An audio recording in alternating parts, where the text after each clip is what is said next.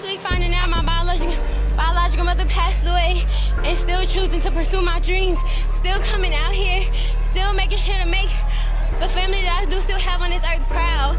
And the fact that nobody knows what I go through. Everybody has struggles and I understand that. But y'all see me on this track and y'all see the poker face I put on, but nobody but them and my coach know what I go through on a day-to-day basis. And I'm highly grateful for them. Without them, there would be no me. Without my grandmother, there would be no Sha'carri Richardson. So my family is my everything. My everything is to the day I'm done. Sha'carri, unbelievable. We offer our deepest condolences on your loss, as well as our congratulations on what you accomplished in the midst of all of that pressure. Thank you.